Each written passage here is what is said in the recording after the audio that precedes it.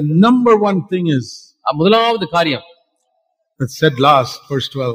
12ஆம் வசனத்தின் கடைசியில் I சொல்லப்பட்டது, will be merciful to their iniquities, I will remember their sins no more. நான் அவருடைய அநியாயங்களை கிருபையாய் மன்னித்து அவருடைய பாவங்களை அக்கிரமங்களை நினையாமல் இருப்பேன்.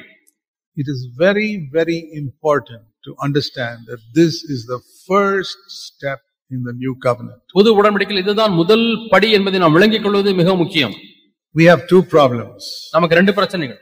Our past sins and our present evil nature, நம்முடைய கடந்த கால பாவங்களும் நம்முடைய தற்போது இருக்கக்கூடிய பொல்லாத சுபாவம், which the Bible calls the flesh. அதுதான் வேதம் மாம்சம் என்று அழைக்கிறது.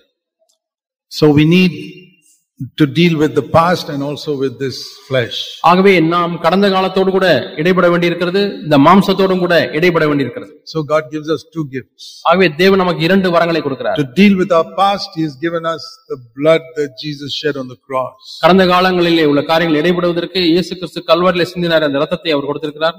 To deal with our nature, He has given us the Holy Spirit. நம்முடைய சுபாவத்தோடு இடைபடும்படியாக அவருடைய பரிசுத்த ஆவியானவர் நமக்கு கொடுக்கிறார். And just like the blood of Jesus takes care of our past, the Holy Spirit can help us overcome our flesh. எப்படி இயேசு கிறிஸ்துவின் இரத்தம் நம்முடைய கடந்த காலை பொறுப்படுத்திக் கொள்கிறதோ அதே போல நம்முடைய நிகழ்காலத்தை பரிசுத்த ஆவியானவர் பொறுப்படுத்திக் கொள்ள முடியும். And the Holy Spirit within us also tells us that God is our Father now. நமக்குள்ளாக இருக்கிற பரிசுத்த ஆவியானவர் தேவன் தான் நமக்கு பிதா என்று சொல்கிறார். So these are the three things mentioned here in verses 10 to 12. ஆகவே 10 இருந்து 12 வரை இந்த மூன்று காரியங்களை தான் இந்த வசனங்களிலே பார்க்கிறோம். First of all, our past. முதலாவதாக நம்முடைய கடந்த காலங்கள். You must be absolutely sure that the blood of Jesus has cleansed your past. இயேசு கிறிஸ்துவின் இரத்தம் உங்கள் கடந்த கால பாவங்களை எல்லாம் மன்னித்து விட்டது என்பதை குறித்து முற்றிலுமான ஒரு நிச்சயம் உங்களுக்கு உண்டாயிருக்க வேண்டும். If you have a doubt about that, இதை குறித்து உங்களுக்கு சந்தேகம் இருக்குமானால், the devil will keep on harassing you. பிசாசு உங்களை தொந்தரவுபடுத்திக் கொண்டே இருப்பான். Many believers, அநேக விசுவாசிகள், even though they have come to Jesus, இயேசுவிடத்திலே வந்த பொழுதும் கூட, they have asked Him to come into their heart. இயேசுவே உள்ளத்திலே வாரும் என்று கேட்ட பிறகும் கூட, the devil still troubles them, saying, "You remember what you did 20 years ago? 20 ஆண்டுகள் முன்பு நீ என்ன செய்தாய் உங்களுக்கு ஞாபகம் இருக்கிறதா என்று சொல்லி அவர்களை அலட்சியப்படுத்திக் கொண்டே இருக்கிறார். 5 years ago, 5 வருஷம் முன்பு என்ன செய்தாய் என்று தெரியுமா? You remember what you did last year? போன வருஷம் என்ன செய்தாய் உங்களுக்கு ஞாபகம் இருக்கிறதா? You remember what you did yesterday? நேற்றைய தினத்தில் என்ன செய்தாய் என்பது உங்களுக்கு ஞாபகம் இருக்கிறதா? Why you keep listening to the devil? பிசாசுக்கு ஏன் செவி கொடுத்துக் கொண்டே இருக்கிறீர்கள்? Haven't you heard voices like that? நீங்கள் இது போல சத்தத்தை கேட்டதில்லையா? Reminding you of your past sins. உங்களுடைய கடந்த கால பாவங்களை குறித்து உங்களுக்கு நினைவூட்டி கொண்டிருக்கிறான். That's not the Holy Spirit. அது பரிசுத்த ஆவியானவர் அல்ல. If you have not confessed that sin, then it is the Holy Spirit.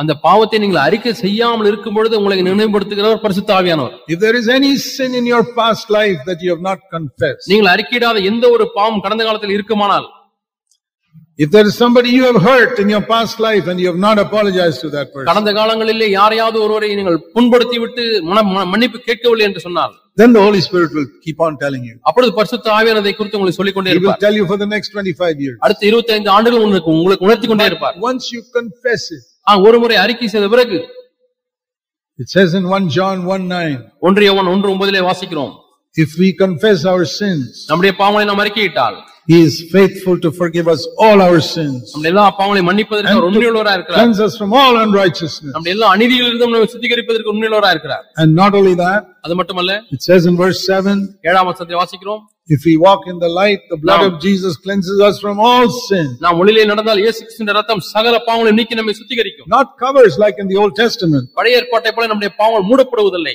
You know, if a sin is covered, பாவம் மூடப்பட்டிருக்குமே ஆனால், then you can lift the cover, you can see the sin there. அந்த மூடப்பட்ட மூடியை எடுத்து விட்டால் அங்கே பாவத்தை பார்க்கலாம். So the Bible says in the Old Testament, Old Covenant, there was a constant reminder of past sins. அவை பழைய ஏற்பாட்டு காலத்தை குறித்து சொல்லும் பொழுது கடந்த கால பாவங்களை சதா ஞாபகப்படுத்திக் கொண்டிருக்கக்கூடிய காரியம் இருந்தது.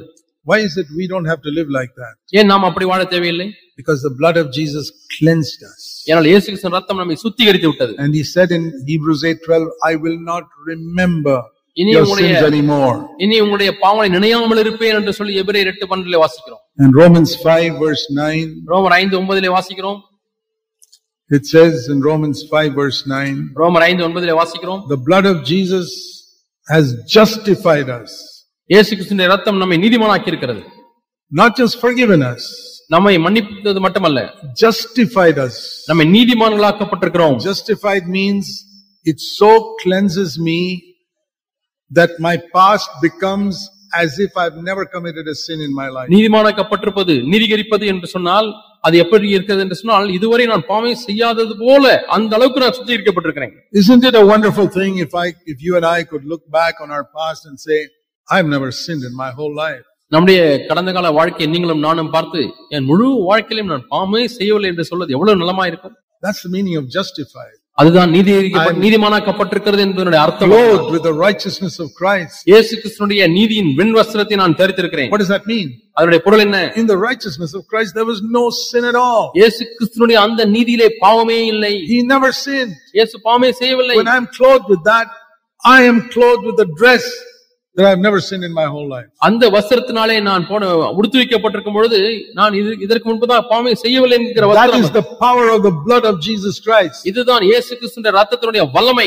And that is why it says in Revelation 12. ஆகவே தான் வெளிப்படுத்தின விசேஷம் 12ஆம் அதிகாரத்திலே வாசிக்கிறோம். Revelation chapter 12. வெளிப்படுத்தின விசேஷம் 12ஆம் அதிகாரம். It speaks about the devil as an accuser. அங்கே பிசாசு குற்றம் சாட்டுகிறவன் என்று சொல்லப்பட்டிருக்கிறது.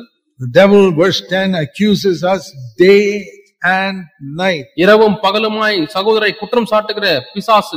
Revelation 12:10. வெளிப்படுத்தின விசேஷம் 12:10. The devil accuses us to God day and night. இரவும் பகலும் நம்மை தேவனிடத்திலே குற்றம் சாட்டிக் கொண்டே இருக்கிறான் சாத்தான். He doesn't accuse the worldly people. உலக மக்களை குற்றம் சாட்டுவதில்லை. Because they are already his children. ஏற்கனவே அவர்கள் எல்லாரும் பிசாசின் பிள்ளைகள். He deceives the worldly people, it says in verse 9.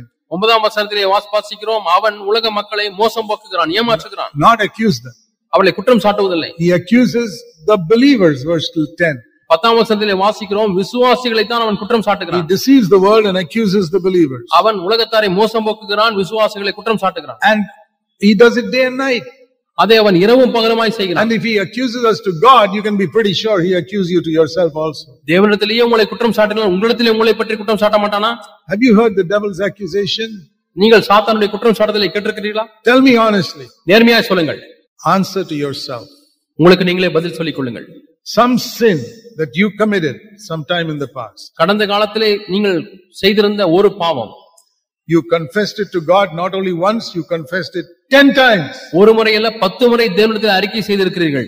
But still, ஆனாலும் the devil reminds you. சாத்தான் உங்களை நினைவூட்டுகிறான். And you feel bad. உடனே தளர்ந்து போகிறீர்கள். What does that prove? இது எதை நினைவூட்டுகிறது? It proves you believe the devil more than you believe Jesus Christ. இயேசு கிறிஸ்துவை நீங்கள் விசுவாசிப்பதை காட்டிலும் பிசாசை அதிகமாய் நம்புகிறீர்கள் என்பதை தான் இது நிரூபணமாக்குகிறது. It proves you glorify your sin more than you glorify the blood of Jesus Christ. இயேசு கிறிஸ்துவின் இரத்தத்தை மகிமைப்படுத்துவதை காட்டிலும் அதிகமாக உங்களுடைய பாவத்தை மகிமைப்படுத்துகிறீர்கள். That is not humility. அது தாழ்மை அல்ல. Oh Lord, yes I did it. ஆமாமா நான் இந்த தப்பு செஞ்சேன். I know I did it. நான் இந்த தப்பு செய்தேன். I also know it has been cleansed in the blood of Jesus. அதே சமயத்தில் அது இயேசுவின் இரத்தத்தினாலே கழுவப்பட்டிருக்கிறது என்பதை மறந்திருக்கிறேன். I'm not going to live with that guilt the devil tries to put on me all the time. எப்பொழுதுமே பிசாசு எனக்குள்ளாய் போடக்கூடிய அந்த குற்ற மனசாட்சியோடு கூட நான் வாழ மாட்டேன். All of us have committed some terrible sins in our past life. நாம் எல்லாரும் நம்முடைய கடந்த காலங்களிலே சில கொடூரமான பாவங்களை செய்திருக்கிறோம். The biggest sins are pride and hypocrisy. பெருமையான மிகவும் கொடூரமான பாவம் என்பது பெருமை, மாய்மாலம். Hating people, ஜனங்களை வெறுப்பது, பகைப்பது, deceiving people, மக்களை வஞ்சிப்பது, telling lies, பொய் சொல்வது, and also other dirty sins. அதோடு கூட மற்ற அசுத்தமான பாவங்கள். Pride and hypocrisy are the worst. ஆனால் பெருமையும் மாய்மாலமும் தான் முதலிலே வருகிறது. And there's so much of that in all of our life. நம்முடைய எல்லா வாழ்க்கை முழுவதுமாக இதை பல விதமாகவே செய்திருக்கிறோம். But you confessed it, brother, sister. ஆனால் சகோதரனே சகோதரி நீங்கள் அதை அறிக்கை செய்திருக்கிறீர்கள். And the blood of Jesus cleansed you. இயேசு கிறிஸ்துவின் இரத்தம் உங்களை சுத்திகரித்திருக்கிறது. You're clothed with the righteousness of Christ now. நீங்கள் இயேசு கிறிஸ்துவின் நீதியினாலே தரிப்பிக்கப்பட்டிருக்கிறீர்கள். Why don't you tell the devil that? ஏன் நீங்கள் சாத்தானிடத்தில் அதை சொல்லக்கூடாது? Saying you can't accuse me now, Satan. சாத்தானே நீ என்னை குற்றப்படுத்த முடியாது. I'm cleansed. நான் சுத்திகரிக்கப்பட்டிருக்கிறேன். I am now as if I never committed that sin. நான் அந்த பாவத்தை செய்யாதது போல இப்பொழுது இருக்கிறேன். That is called the word of our testimony to Satan. இதுதான் சாத்தானிடத்தில் நாம் சொல்லக்கூடியதான நம்முடைய சாட்சியின் வசனம். Not about ourselves, but about the blood of Jesus. நம்மை குறித்து சொல்லுகிற சாட்சி அல்ல, இயேசு கிறிஸ்துவின் இரத்தத்தை குறித்து சொல்லுகிற சாட்சி. That is how we overcome Satan. இப்படித்தான் நாம் சாத்தானை ஜெயிக்கிறோம். Verse 10. 10ஆம் வசனம். Satan accuses us day and night. சாத்தான் இரவும் பகலுமாய் நம்மை குற்றம் சாட்டுகிறான். Verse 11. 11ஆம் வசனம். How do you overcome him? எப்படி நாம் அவனை மேற்கொள்கிறோம், ஜெயிக்கிறோம்? They overcame him. Let me read it like this. By the word of their testimony about the blood of the Lamb. ஆட்டுக்குட்டியின் இரத்தத்தை குறித்து தங்கள் சாட்சியின் வசனத்தினாலே அவனை ஜெயித்தார்கள் என்று நாம் சொல்லலாம். Not just the blood of the Lamb. இயேசு ஆட்டுக்குட்டியின் இரத்தத்தினாலே மட்டுமல்ல, The word of our testimony to the devil about the blood of the Lamb. சாத்தானுக்கு இரத்தத்தை குறித்து, இயேசுவின் இரத்தத்தை குறித்து நாம் சொல்லக்கூடிய நம்முடைய வசனம், சாட்சியின் வசனம். So the next time the devil accuses you of some அடுத்த முறை past sin, சாத்தான் உங்கள் கடந்த கால பாவத்தை குறித்து குற்றம் சாட்டும் பொழுது, there's only one way you can overcome. ஒரே ஒரு வழியிலே தான் நீங்கள் மேற்கொள்ள முடியும்.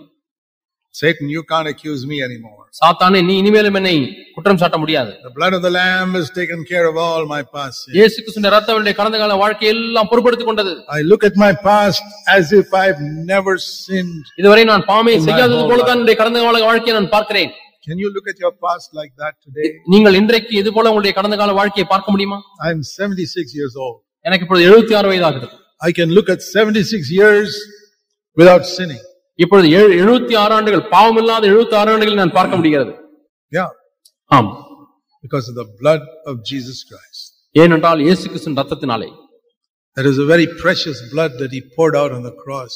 சிலுவையிலிருந்து அவர் விலையேறப்பட்ட புண்ணிய இரத்தத்தை அவர் ஊற்றினார்.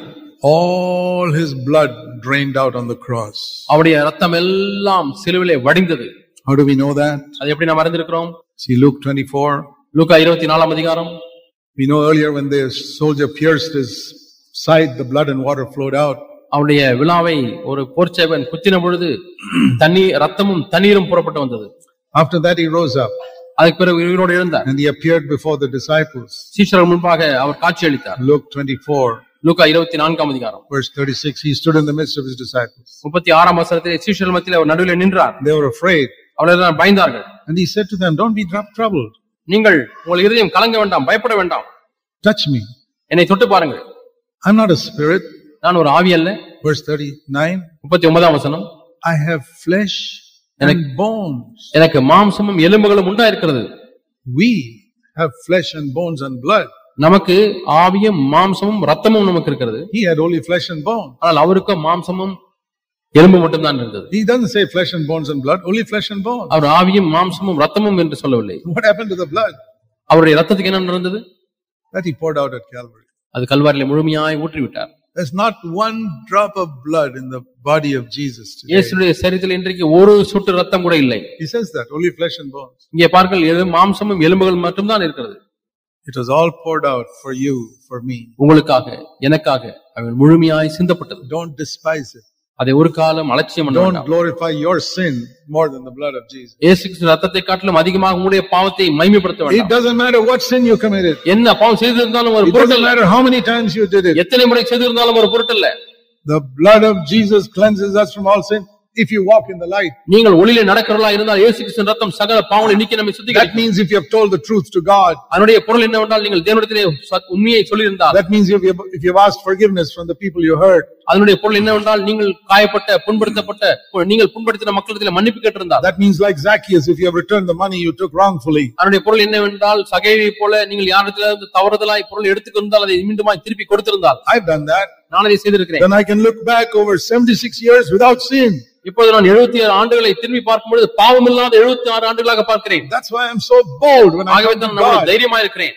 I come to God boldly because there's no sin in my past. என்னுடைய கடந்த காலங்களிலே பாவம் இல்லாதபடியால் தைரியமாய் சிலுவை தேவனிடத்திலே வருகிறேன். Why are some of you so afraid to come to God? தேவனிடத்திலே வருவதற்கு ஒரு சிலர் ஏன் பயப்படுகிறீர்கள்? It's not because you're a worse sinner than me. என்னை காட்டிலும் நீங்கள் மோசமான பாவி என்பதனாலே அல்ல. It's because you don't believe in the blood of Jesus like I do. நான் விசுவாசிப்பது போல நீங்கள் இயேசுவின் இரத்தத்தை விசுவாசிப்பதில்லை. God says I will not remember your past. I believe that. உன்னுடைய கடந்த காலத்தை நினையாமல் இருப்பேன் என்று இயேசு சொல்லி இருக்கிறார். தேவன் சொல்லி இருக்கிறார். Read that in Hebrews 8:12. I will not remember your past. உன்னுடைய பாவங்களை நான் நினையாதிருப்பேன், கடந்த காலத்தை நினையாதிருப்பேன் என்று சொல்கிறார். Hebrews 8:12. எபிரேயர் 8:12. I believe that. நான் அதை விசுவாசிக்கிறேன். God does not remember my past. தேவன் என்னுடைய கடந்த காலத்தை நினைப்பதில்லை. And I'm not going to spend my time remembering it also. நானும் கூட அவைகள் நினைத்து என்னுடைய காலத்தை வீணடிப்பதில்லை. I know in my memory all the wretched things I did. நான் செய்த கொடூரமான காரியங்கள் எல்லாம் என்னுடைய எண்ணங்களிலே, என்னுடைய ஞாபகத்தில் இருக்கிறது. That I cannot get rid of. அதை நான் விட்டுவிட முடியாது.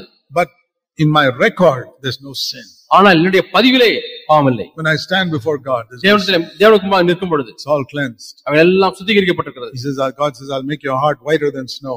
நான் பஞ்சை போல உன்னுடைய இதயத்தை வெண்மையாக்குவேன், பனியை போல வெண்மையாக்குவேன். This is the first step of the new covenant. இதுதான் புது உடன்படிக்கையின் முதல் படி. Then we can go further. அதற்கு பிறகு நாம் இன்னும் முன்னாடி போகலாம். Knowing God as our Father, தேவனை நாம் பிதாவாக அறிந்திருக்கிறோம். And building a new covenant church. புது உடன்படிக்கை சபையை நாம் So கட்டுகிறோம். we are trying to build new covenant churches. நாம் புது உடன்படிக்கை சபைகளை அங்கங்கே கட்ட முயற்சிக்கிறோம். In a new covenant church, ஒரு புது உடன்படிக்கை சபையிலே every single person must know that his past is cleansed in the blood of Jesus. ஒவ்வொரு தனி நபரும் தன்னுடைய கடந்த காலம் இயேசு கிறிஸ்துவின் இரத்தத்தினால் கழுவப்பட்டிருக்கிறது என்பதை அறிந்திருக்க வேண்டும். Otherwise you may be cleansed as an elder, but many people in your church are still living with guilt. அல்லது மூப்பராக இருக்கக்கூடிய நீங்கள் கழுவப்பட்டிருக்கலாம், ஆனால் உங்கள் சபையில் உள்ள அநேகர் குற்ற மனசாட்சியில் வாழ்ந்து கொண்டிருக்கிறார்கள். Let's pray. நாம் ஜெபிப்போம். Will you pray a little prayer? ஒரு சிறு ஜெபத்தை நீங்கள் செய்வீர்களா? Lord Jesus, ஆண்டவராகிய இயேசுவே, I want to live like this. நான் இது போல வாழ விரும்புகிறேன். Without any condemnation about past sin. என்னுடைய கடந்த கால வாழ்க்கையை குறித்து எந்த ஒரு குற்ற உணர்வும் இல்லாதபடி நான் வாழ விரும்புகிறேன். Whether sin committed 30 years ago or committed yesterday. 30 ஆண்டுக்கு முன்பதாக செய்யப்பட்ட பாவமா இருக்கலாம், அல்லது நேற்று செய்யப்பட்ட பாவமா இருக்கலாம். Every sin I've confessed is gone. நான் அறிக்கையிட்ட ஒவ்வொரு பாவமும் போய்விட்டது. I want to live with that boldness. இந்த தைரியத்தோடு கூட நான் வாழ விரும்புகிறேன். Boldness before you, my Father, and boldness before the devil. பிதாவே, உமக்கு முன்பாக தைரியம், பிசாசுக்கு முன்பாக தைரியம். And boldness before people when I witness to them. நான் ஜனங்கள் முன்பாக சாட்சி சொல்லும் பொழுது அவர்களுக்கு முன்பாகவும் தைரியம். With no condemnation. எந்த குற்ற உணர்வும் இல்லாதபடி. Thank you for the blood of Jesus Christ. இயேசு கிறிஸ்துவின் இரத்தத்துக்காய் நன்றி ஆண்டவரே. Father, help everyone here to live in the enjoyment of this. பிதாவே, இந்த சந்தோஷத்திலே ஒவ்வொருவரும் வாழ உதவி செய்வீராக. In Jesus' name. இயேசுவின் நாமத்தில் பிதாவே. Amen. ஆமென்.